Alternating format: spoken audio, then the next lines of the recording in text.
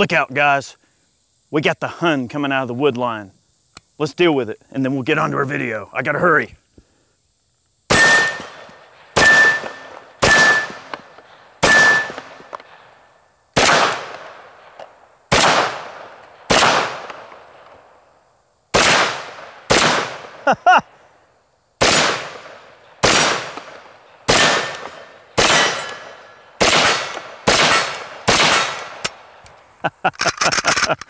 All right, guys, welcome back. This is Eric here with Iraq Veteran 8888. Hope you're having a great day today. Got a really cool rifle to show you. All right, we're no stranger to the M1 carbine. We've shown off quite a few on the channel. One of the ones that Brandy has is a GI M1 carbine that I bought for her, and we've used it in several videos. And I've always had a general disposition against M1s that aren't GI made. But we are going to be looking at a newly produced one, and I think you guys are going to be surprised. These are actually really well-made rifles. Definitely want to take a moment to thank our friends at Big Daddy Unlimited. You guys may remember recently on Facebook I posted some links to some M1 carbine related stuff, both the Paratroopers, the full-size standard rifles, reloading dies, ammunition, things of that nature, magazines, which we have here. We thought it'd be cool to put together a video on a Paratrooper model. You know, and they were nice enough to give us what we need for this video to make it for you here today. So definitely a big thanks to them for that. We do have a variety of different magazines. The magazine that ships with this gun, now this is brought in by Ordnance, but these are also sold under like the CAR brand name. So if you buy a CAR M1 carbine, it's going to say, you know, Ordnance on it. Apparently, I guess they're the same, not sure. From every indication I've been able to find, it's basically the same gun. I have found, I have handled the Inland version. You know, Inland is making M1 carbines again. They're doing like the advisor pistols and things like that, and some of their Paratroopers, and then they're doing some like modernized M1 carbines.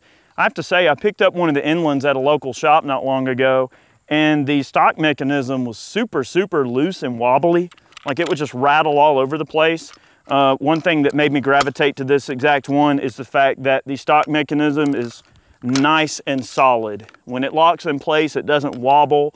I have handled a lot of original GI Paratroopers, and they all seem to have that little bit of a stock wobble. I don't know if that was just, I guess, from years and years of use, and they get all loose after being, you know, continuously opened and closed a lot. But this is a Paratrooper M1. You can see has a folding stock mechanism. And back during the war, you know, these things were very, very well favored with the troops. They loved them. And the M1 carbine, I feel, you know, got not necessarily a bad rap. It actually got a good rap.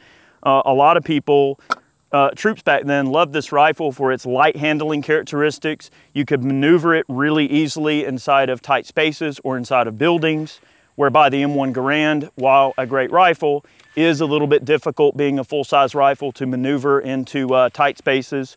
The fast follow-up shots, light recoil, and really good accuracy on this rifle really proved itself well inside of like 200 yards during the war.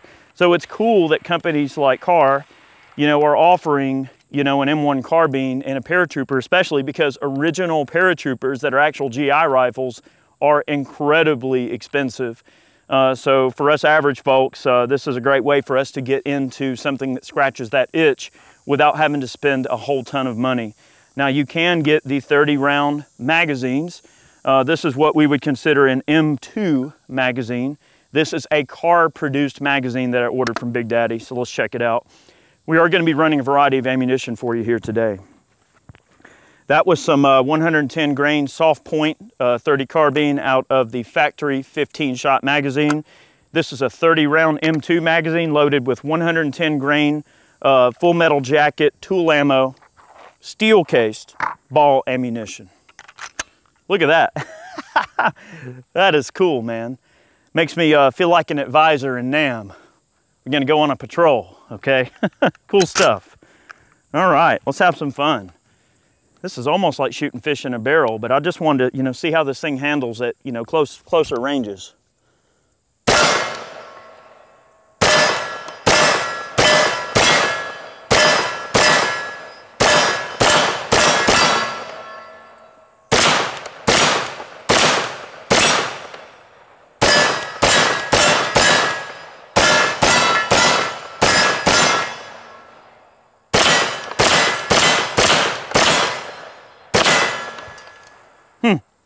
That's cool.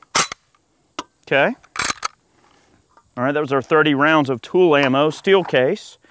All right, we got 30 rounds of soft point, again, from S&B. All right, locally, I was able to find a little bit of the Aguila. I got the soft point and the tool ammo on BDU, along with the magazines and the rifle. Really cool stuff. Okay, that runs nice. And I'm gonna apply the safety, fold the stock, and you can see with the 30 round magazine in place and the stock folded, it is a very compact setup. This would make one heck of a little short barreled rifle. You know, this type of setup, maybe with a barrel shortened back, would be a lot of fun, okay? I will say the peep sights are not bad. They are a little bit crowded. You know, we have very bright light. I mean, we're in the middle of the day here. It's 100 degrees outside. It is hot as Hades out here. I could see in a wide variety of situations, the sights are usable. They are a little bit small of an aperture, okay? But definitely usable sights. All right, let's have some fun.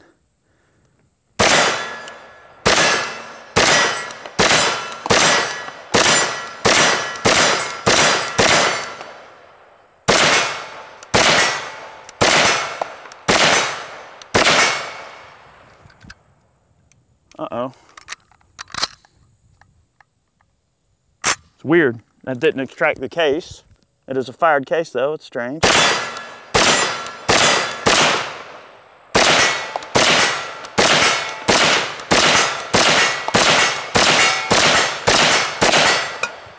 Heck yeah.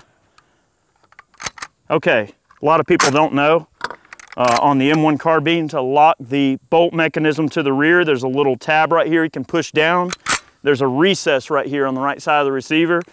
You just pull back, push down right here, let go a little bit, and that holds the bolt to the rear, okay? That's strange. I had a failure of the gun to extract a fired case. That's a little weird. The gas system on the M1 carbine is really cool. It's just like a little miniature tappet. Carbine Williams was the gentleman's name that designed the tappet system in the M1 carbine. It's a very rugged and reliable setup. They were reasonably inexpensive to make back in the day, so it was an easy gun to mass produce, and it was actually one of the most mass produced guns of World War II was the M1 carbine. Usually the full wood stock version, of course, which is a very, very great gun in its own regard.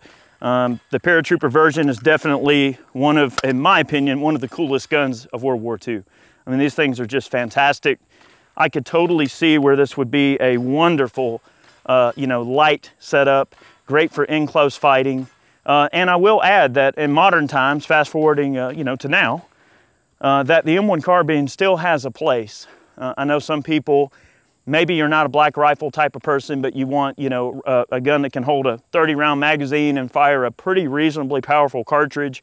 The 30 carbine, unfortunately, is fell by the wayside by a lot of people, but it actually has some really nice power inside of 100 yards. We've done some good ballistics gel testing with ball and with expanding ammunition. I know we've tested some of the Underwood offerings. So there are some modern bullet designs that are bringing the M1 carbine into the modern era. And you know, they are a great rifle for home defense, very easy to maneuver, very easy to shoot, light recoil. I would say the recoil impulse is no more than a standard AR-15. Dare I say, if you take a regular 14.5-inch AR, or even a 16-inch, and you shoot a 55 grain ball round out of a standard AR, and then I put a 110 grain service load in this M1, and we get in a room-to-room fight, we're relatively toe-to-toe in a room-to-room fight in terms of foot-pounds of energy and power. Okay, both the guns are generating similar power at that distance. It's just where the ARs really excel is in long-distance shooting. Okay, there's a lot of reports during Korea, soldiers out there with M2s, which are select fire, with the 30-round magazines and stuff, having difficulty, now this is the myth, having difficulty piercing the enemy's wool coat at 250 meters. That's a tall statement, because you know an AR-15 would punch through it at 250 yards, right? So the rumor being that at range, the North Koreans' coats simply shrugging off the 110 grain ball rounds out of the M2 carbines. That's saying a lot. That doesn't say a lot for the M2 or the M1 or the 30 caliber as a cartridge, but in a close-in personal defense situation, the 30 carbine is more than capable, and there's a heck of a lot of guns that can fire the 30 caliber round. Many more. Like you got the AMT hardballers. Ruger makes a single action revolver in 30 carbine that's really cool. So there are a lot of companions. You could even get something like this, like maybe one of the advisor pistols, and you could actually take an advisor pistol, the shorty, and then do like an SBR and have a folding stock on the advisor and have like a nice little short rig that fires 30 carbine. Really useful package, you know what I mean? So we thought we'd do a video on this. It's just a really fun rifle. Now this one's getting extremely hot, and it's really hot out here. I can feel the heat transfer through the wood, primarily up there on top of the handguard. I can feel it coming through, but I'll shoot 30 more rounds. And we wanted to test some different ammunition as well. So we got some soft point S&B. We fired our tool ammo. We'll try some Aguila, and this is also 110 grain ball ammunition. So let's check it out. This thing's getting pretty hot. I may have to let it cool off, but it is very hot outside today. Well, gun's not running bad. All right, let's have a little fun.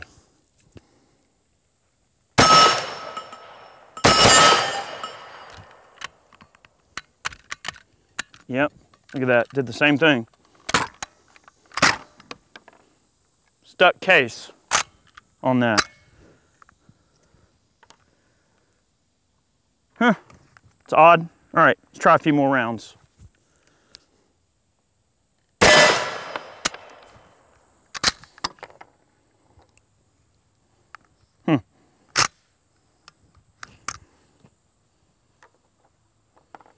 Very strange.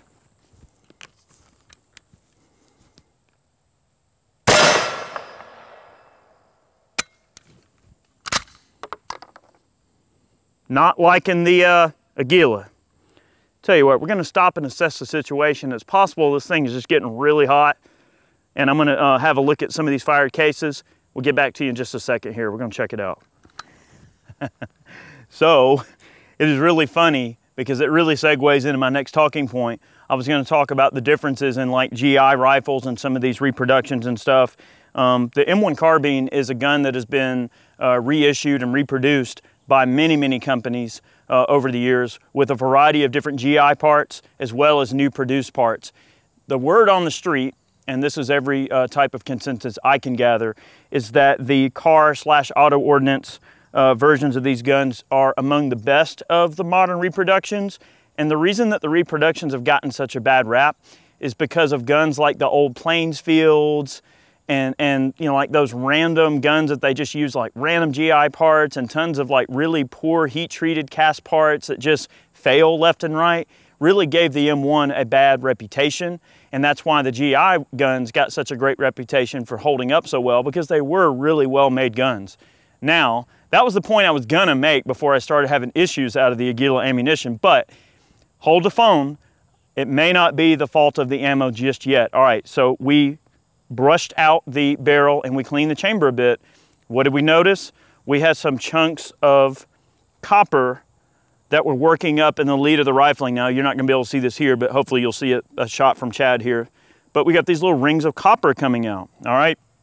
As those cartridges expand, okay, if there's anything in terms of an issue with the chamber, whether you've got a lot of fouling in the chamber, or you've got some chunks of carbon, or maybe you've got an actual chunk of brass or copper that has found its way into the lead or even into the chamber walls, it can cause that cartridge to not eject properly. So it's very well possible that we had a buildup of copper from just firing so rapidly, and that copper was causing our Aguilas to fail to extract. And notice, when I chambered that one round, the bolt didn't want to go all the way in the battery, and I gave it a little bit of a shove. That tells you right there that the round not chambering fully tells you that there's a little bit of a blockage in the lead area and in the end of the chamber that could have been causing that to occur. That could cause our failure to eject and our failure to feed. So I'll tell you what I'm going to do. I inspected some of the brass. I don't really see an issue with the Aguila in terms of that. We cleaned out the barrel really well and scrubbed the chamber. let's try the Aguila one more time here out of the little M1. I want people to realize that there are little gremlins that surface when it comes to guns, right? A gun is a mechanical object. It can and will fail, just like anything can fail. Whether it be ammo related, a failure of maintenance, which before we made this video, I want to say I've probably gotten about maybe 300 rounds out of this gun. So it could have already had a buildup of copper from when I shot the first 300 rounds out of it. And then it could have, you know, a little bit from that heat buildup. Who's to say? But keep your guns clean. Keep that chamber clean, because that's what happens. And I wanted that to be a lesson so that people can see. Now, if we run this whole mag and we don't have an issue, then we'll know that my hypothesis is correct, boys and girls. Professor Eric in the house here. I don't know what I promise it's not going to be an entire novel. It's going to be more like a self-help pamphlet. Okay. All right. All right, Aguila. All right, chambered good. Let's see if we can get through this whole mag. And that should give us an idea if we're correct here on the copper buildup theory. All right. Go back to continuing the test.